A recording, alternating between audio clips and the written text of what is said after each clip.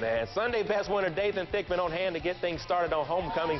JSU Gridiron Gals welcomed the Tigers onto the field, and sophomore quarterback Jaron Morikawa got the start in place of the injured Lamontiez Ivy. It seemed as if JSU didn't miss a beat. Less than 3 minutes into the game, the sophomore quarterback hooked up with Devin Fosselman for a 48-yard touchdown.